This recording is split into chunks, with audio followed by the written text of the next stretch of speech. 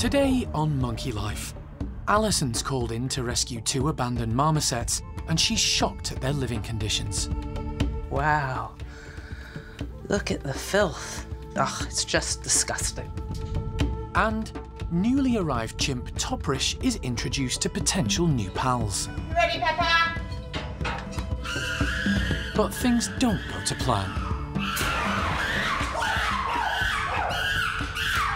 Plus, they heard it on the grapevine. A fruity feast goes down a treat with the barn woolly monkeys.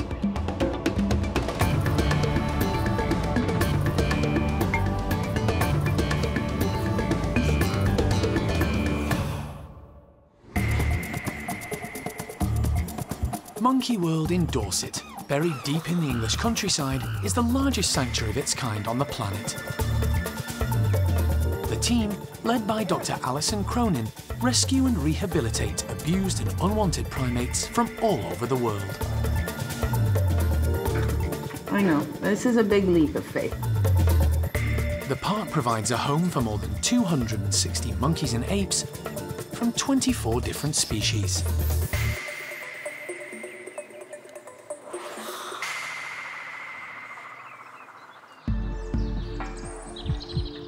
It's first light on a Saturday morning, and Alison is preparing to set off on yet another rescue resulting from the British pet trade. Here we go again. It's urgent, it's a rush, and it's the crack of dawn, and we're off to Surrey to go get 2 more marmosets. It's tragic. Her mission follows a phone call from the RSPCA, informing her about 2 marmosets discovered living in the bedroom of a flat in Caterham, Surrey. The tenant who owned them was evicted, and the landlord allowed the monkeys to stay until someone could be found to care for them. After a 3-hour drive, Alison arrives to link up with local RSPCA inspectors and the police. We've just met the landlord, the RSPCA and the police have attended just to make sure everything goes smoothly, so now we just have to go find the 2 marmosets, see what we have. The police have discovered the names of the 2 marmosets from the man who lived at the flat. They're called Caesar and Bud. If it's okay, I'd like to go in and take a few photographs and just sit and look at them for a minute or 2. Alison cautiously opens the door of the bedroom where the 2 primates have been living. Don't even know where you are. Oh, there you are. She's shocked at the conditions. Wow. Look at the filth.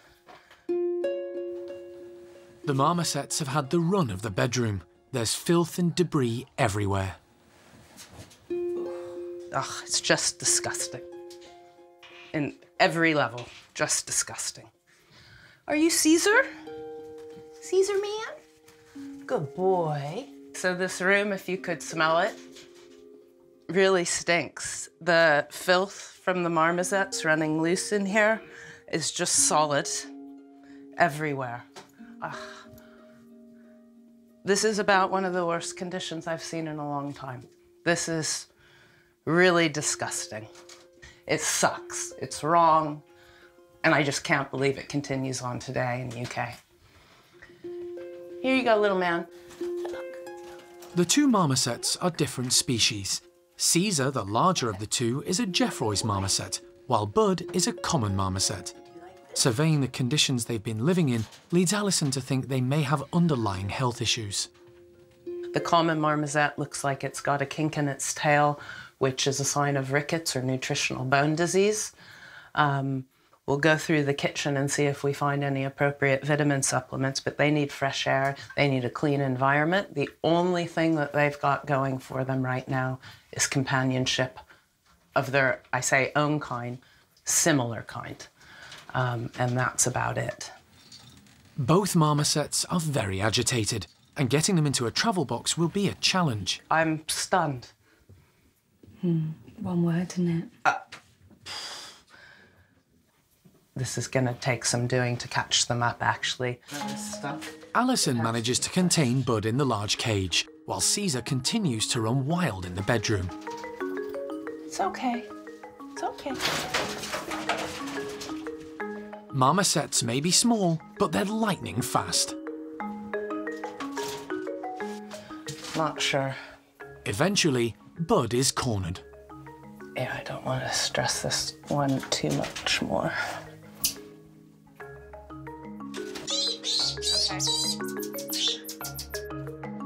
One down, just Caesar to go. Okay. Rockin'. Warmed up now. So, would you like to go in the cage? I don't think you will. Boy. But Caesar is proving even more evasive than Bud. Time for plan B. Alison allows Caesar into the corridor outside the bedroom. With no cage to hide behind and nowhere for him to leap, she stands more chance of netting the lively marmoset.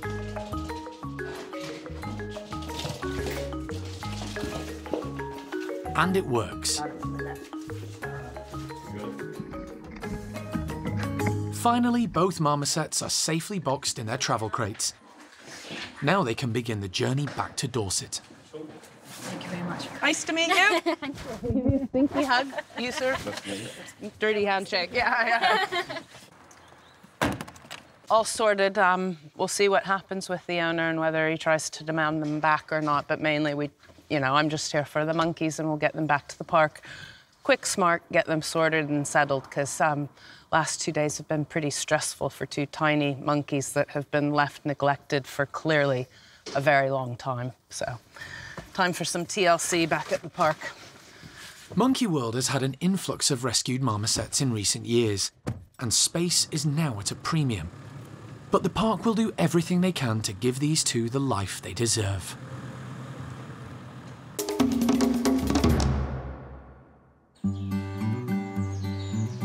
Back in Dorset, at the Bachelor Chimp enclosure, the primate care team are busy distributing a large donation of watermelons for the 14 boys who make up the group.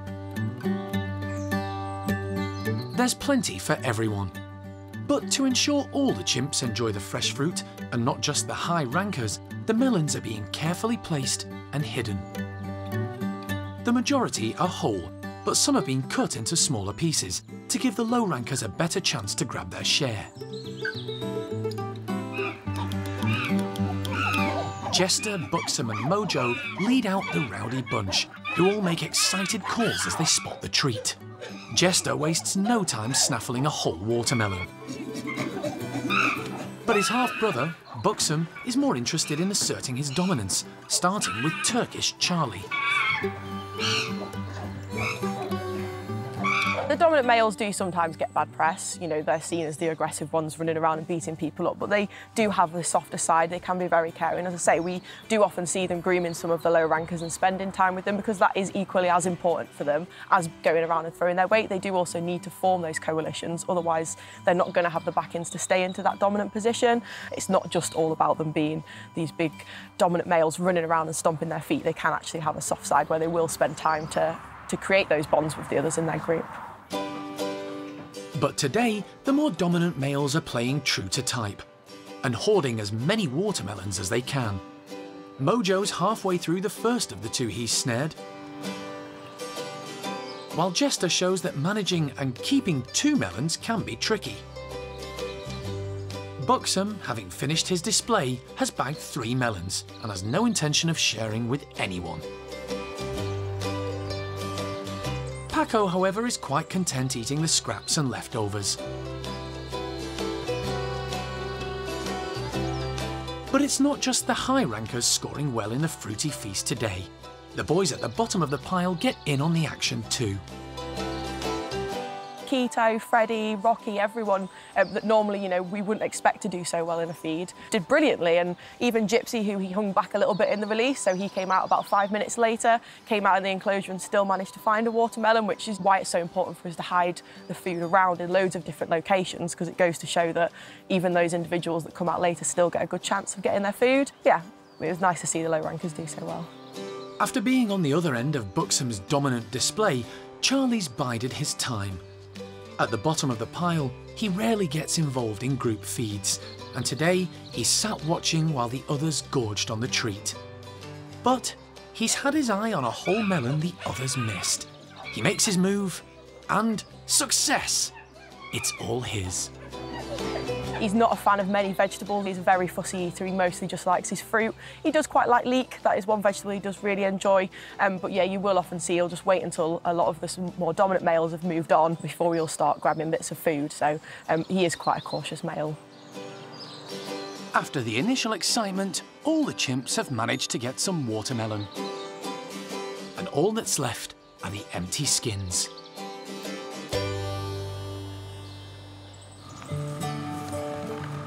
Following an early morning start and a 250-mile round trip to Caterham in Surrey, Alison has arrived back at the park with the 2 rescued marmosets. Oh. Hi, sorry, more new arrivals, but I think it's the right thing. Caesar and Bud were living in the bedroom of a flat in filthy conditions. In the guy's bedroom. No, like I can't even describe. In the last 5 years, Monkey World has taken in 45 primates from the UK pet trade. Some came from owners who couldn't cope with the care and demands of looking after the small monkeys, and others were confiscated following cruelty cases. I've got a waiting list at the office right now of about, well, it's 55 or more individual marmosets. The last couple of weeks, I haven't caught up with all of the other requests that's come in, so it might even be heading to 60 individuals now. But at the park right now, we've got at least 39 marmosets on site. And we're bursting at the seams. Caesar and Bud are temporarily taking over one of the bedrooms, normally reserved for another pair, until Alison can find a more permanent solution. Once Karen has weighed the 2 marmosets, they're released into their new home. They've had a stressful couple of days, and it may take some time for them to settle in. Unbelievably nervous and a bit scatty. Condition-wise, not terrible, but yeah, very flighty right now. There's been a lot of leaping around, a lot of jumping around, but they've also had a very big day. If they've lived in that house for 3 years, it's a lot of change. There's other animals in this house that they're getting used to the sights and the smells and the sounds of, so it's a lot to take in, really. They've kind of just settled now, and I think as we pull back and there's less people in the house and they just get time to just settle in, have a look around, get some food, and hopefully they'll settle down fine. For Alison, it's another frustrating episode, and one she sees far too often. Something's gonna have to change. I can't build a whole new marmoset house for more victims of the pet trade when nothing's changing. It's just relentless. And somebody's gonna have to take notice. I'm not quite sure what to do. The team will need to make a long-term plan, not only for Bud and Caesar, but also for all the other marmosets on Alison's waiting list.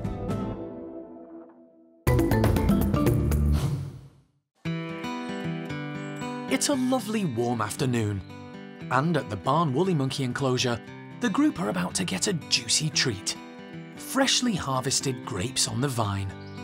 So we've spread the food far and wide, nice and up high as far as we could get it, mainly so everyone gets a little bit of everything, and we want to make sure that no one's being chased away from any food and there's plenty to go around. But we also want to encourage them to do lots of natural behaviours.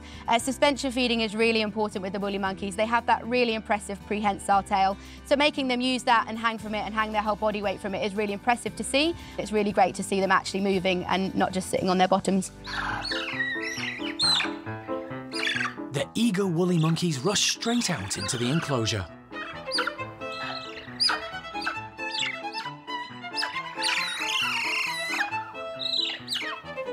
The noisy chirping and trilling are happy, excited sounds, prompted by the bounty of grapes.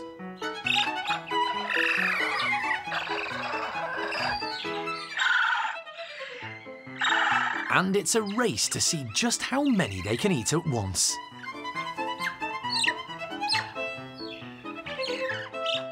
Very excited reaction. As soon as they saw the grapes, that was it. The trilling was non-stop, absolutely deafening, and it's been really nice to hear. They do get really excited for food anyway, but the reaction has just been unbelievable. There are 6 members of this group, 3 males and 3 females. At 29 years of age, female Quapper is the eldest. Then there's Paquita and her daughter, 9-year-old Isla. The boys are youngsters Xavi and the baby of the group, 2-year-old Cassius. They all come together under the leadership of one large, bubbly character. Chippy is the dominant male over here and he's absolutely wonderful. He's just a big hunk of love and he's just absolutely amazing. He's a gentle giant. He does like to show off how big and impressive he is. He does a lot of displaying and shaking the mesh, but he does do lots of lovely snuffling to the rest of his group and making sure everyone's nice and happy. He doesn't really like sharing his food, so he takes them all off to eat by himself and then comes back to get some more, whereas the others will eat as they go and sort of all hang around as a group, where Chippy doesn't share food, so he often just takes himself off. But yeah, he is definitely in charge of this group and he's a really impressive woolly monkey. One member of the group has been piling on the pounds recently. Paquita's daughter Isla is looking a little rotund. The primate care staff think she may be pregnant again, but predicting the due date of an expectant woolly mum is notoriously difficult. There is no definite way of telling, but she is looking particularly round at the moment, and I don't think it's just all the grapes that she's eaten.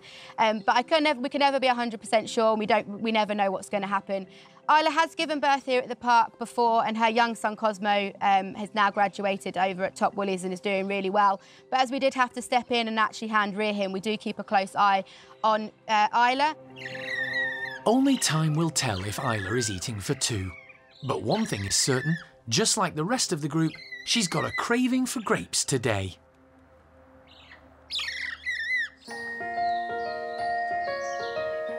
Across the park, in the newly renovated pavilions, a recent new arrival has been causing quite a commotion.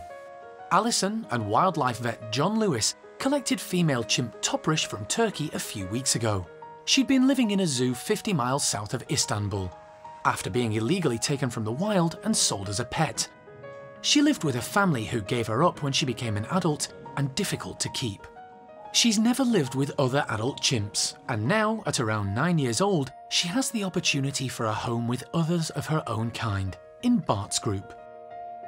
In the first few days, Toprish settled in well at the park, so the team decided to start slowly introducing her to members of the group. Initial introductions were in adjoining bedrooms with mesh in between, to avoid full physical contact, as chimps can be extremely volatile. You ready, Peppa?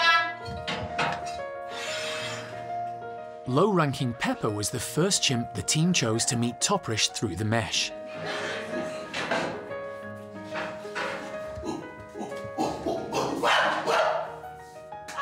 It was the first time she'd come face-to-face with a full-grown adult chimp since being stolen from the wild, and she voiced her disapproval. Sadly, her background has left her desperately lacking in chimp etiquette. Toprish is clearly freaked out, and whether it's just frightened or whether she truly has that bad of an attitude, but she's being very aggressive and full on towards Peppa, who's dutifully ignoring her. Either she's going to calm down, or eventually we'll have to call her bluff and open a door and somebody will thump her and she'll have to learn some manners. The team persevered, introducing one of the group's older and calmer males, Mickey, alongside Pepper. This time, things were a lot quieter, possibly because Toprish recognised Mickey as a male and therefore a potential mate. What do you think, Peps? I think so. I think that's probably leave it on a positive. Always a good thing to do. The pair were clearly quite intrigued by each other, and the team were encouraged enough for Toprish and Mickey to move to the next level. We're starting to see more positive interaction between them at the mesh, so we're now going to go with a full contact introduction, so opening the slide so that they can actually physically get to each other. Fingers crossed, it's all going to go well. Jeremy was prepared in case things got out of hand. Are you all going to be nice? I want everybody to be nice.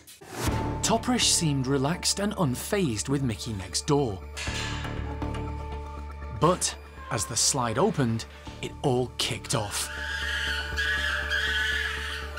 Mickey came through like a whirlwind, puffed up and heading straight for the new female.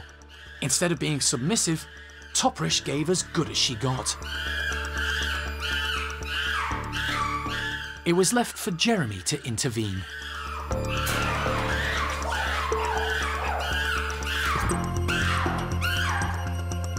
Things calmed down pretty quickly. Mickey had made his point. You taking charge? You taking charge, mister? It was a lesson learned for Toprish. Smart enough to know not to be stuck in one end room. She needs to stay in the corner. Since that meeting, the team have continued to give Toprish mesh contact with various members of the group. And it seems there's one chimp's company she prefers. Pepper. So today, the team are going to give a full introduction another go. Today she's going to meet Peppa face to face. So she has been alongside of her on a few occasions, and actually it's gone from Toprish being aggressive, Peppa puffing up and slamming the mesh, to them actually sort of having quite a nice greeting at the mesh. So we're hopeful that when we open the door this time, Toprish has actually learned enough over the past week or more to have a little bit more chimp etiquette rather than just sticking her tongue out at people. You know, it's small steps, so today's the next step.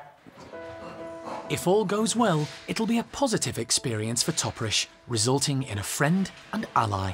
But it's not a done deal. Peppa may feel she needs to exert her dominance. Good girl, Peppa. She's more interested in the food than the new chimp.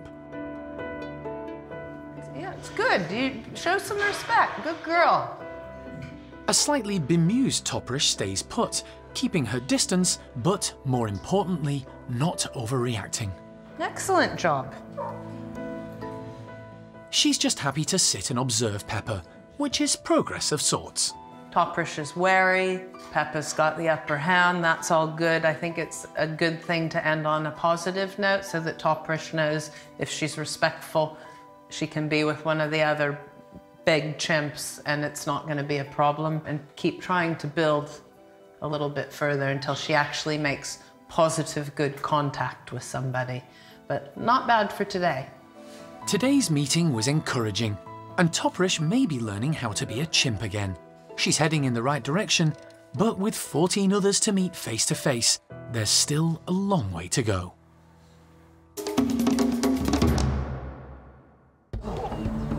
Next time on Monkey Life.